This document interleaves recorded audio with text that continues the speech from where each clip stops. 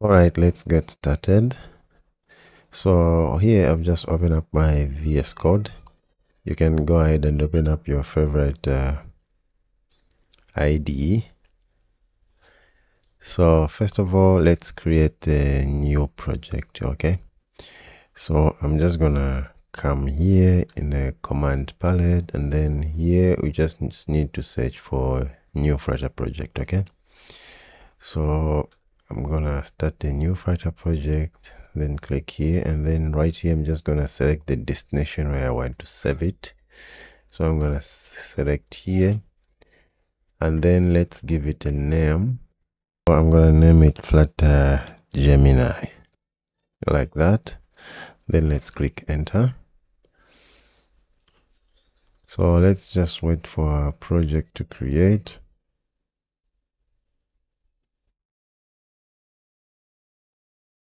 Right, our project has been created. We can close this and then close this. And then also let's test it. So let's open up the emulator. So here we have, so this is our emulator. So now let's just test this new project that we have created. This is just a new Flutter project. Okay, so also as a prerequisite, you also need to install Flutter in your IDE in your system, and then install it. That's when you can create a new Flutter project. Okay, so right now we have just started a new project once again, and then named it as Flutter Gemini, and then we have just opened up our new emulator. Now to test it, we just come here and then let's run it. So we're just gonna test this new project that we've just created. Right, the application has started. You can see that it's a new Flutter project. We can close that. If we test it, it's just work. It's a demo project created by the Google team. So let's minimize this, and then also minimize that, and then here let's head over to pub.dev, and then we can get our packages from here.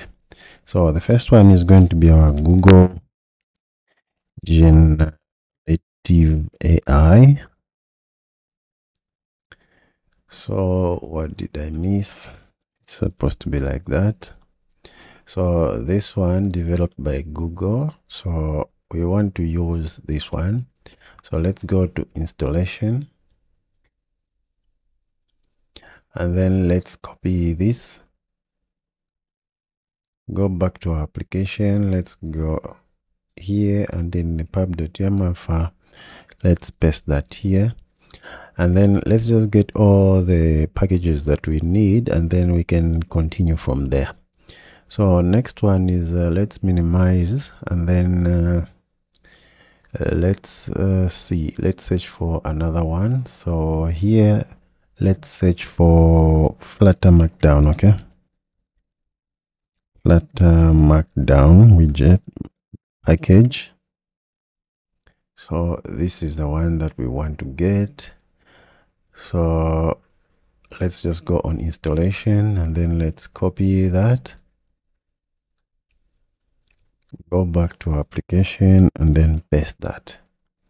Let's go back there and then get another package. So the next one is going to be the Hive. Okay, Flutter Hive. So because this is the package that we're going to use to save our data. Okay, so yeah, we need all of these. Maybe let's start with UUID.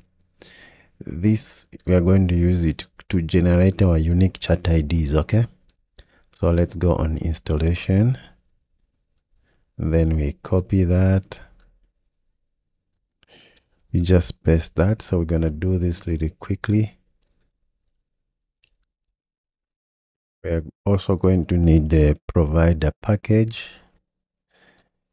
This is going to be for our state management.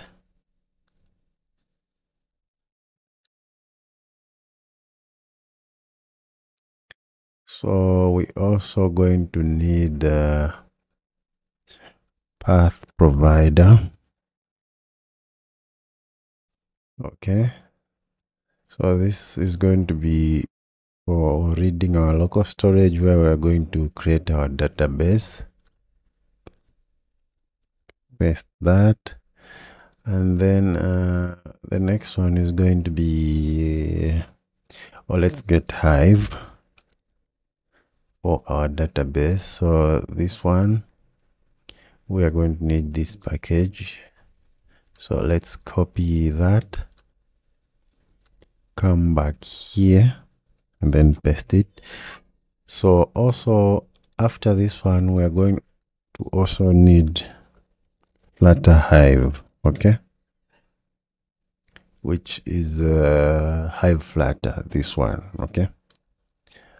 Let's go on installation. So let's copy that and then go back to our application and then paste that.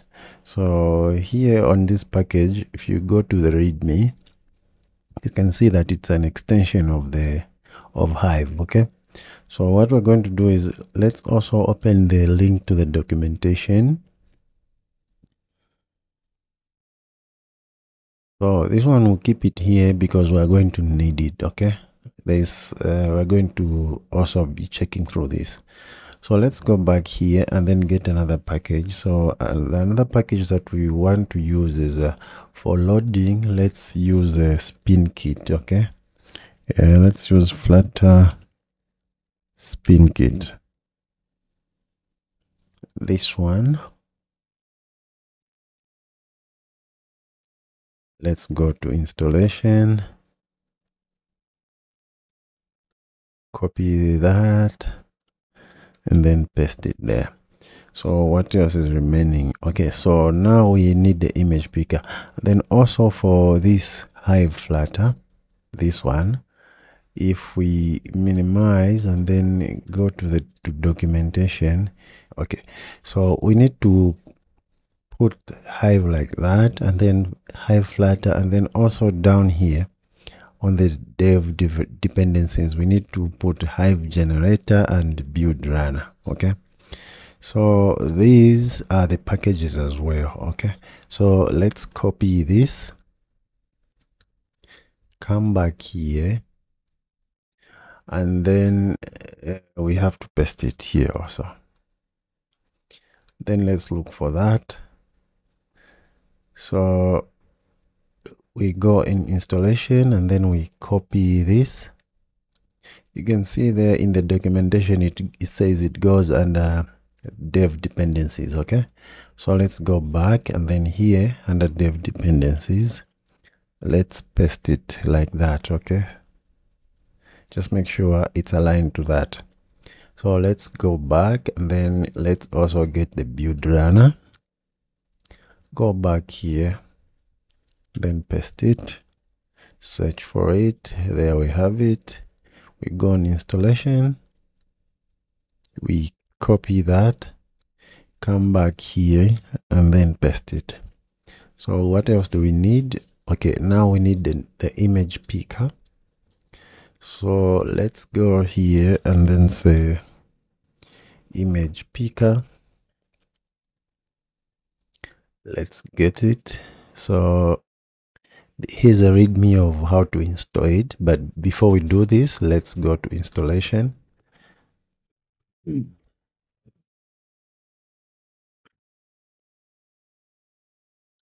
Let's get it, come back to application, and then up here paste it, and then let's go back on the readme, and then you can see here for iOS, here it says that we need to put add the following, okay. So we need to put this permission, okay. So what we're going to do is come back to the application, under iOS, runner, info.plist, plist. So what we're going to do is simply to copy this, and then we move this down there, then we're going to paste that. Then here we go back here and then just copy this description, okay. So we go back to the application and then paste that here, and then we need to put the reason where we are using the photo library. Okay, so let's say this is required to access your photos. Okay, let's say photos. Okay, so let's just copy this, then paste it 2 more times here. Okay, now we go back, then get the next one. Okay, so this is the camera usage. So we come back here, and then here let's put that. So we're going to say this is required to access your camera, and then we come back here. So this one, it's this one is going to be optional, because here it says describe why your app needs to access microphone if you intend to record videos. This is called privacy. Okay, so let's just put it, because later in the future we can access the microphone in our application. We may want to be speaking to the chatbot instead of typing. Okay, so this is to access your mic for voice inputs. Okay, let's put it like that. That's all we need to do for iOS. So we can go ahead and close that and save it. Then next we go back there, and then we proceed. You can see for Android it says that no configuration required. Okay, after Android this version or higher. Okay, so we don't need to do anything for Android. And then just like this, we have configured and then put all our packages that we need. So I'm just gonna save this. It's going to be Control S on Windows, and on Mac you can press Command S. So let's wait for this to finish. Okay, now we are getting the dependencies down here. Right, now that we've got all the dependencies without errors, we can close that, and then also close that. We can bring back our emulator, then we can minimize that iOS folder. Then now we can get started. So let's end this first video right here. So this video was just about installing the packages, and then in the next video we're going to start creating our home screen. Thank you guys, and see you in the next video.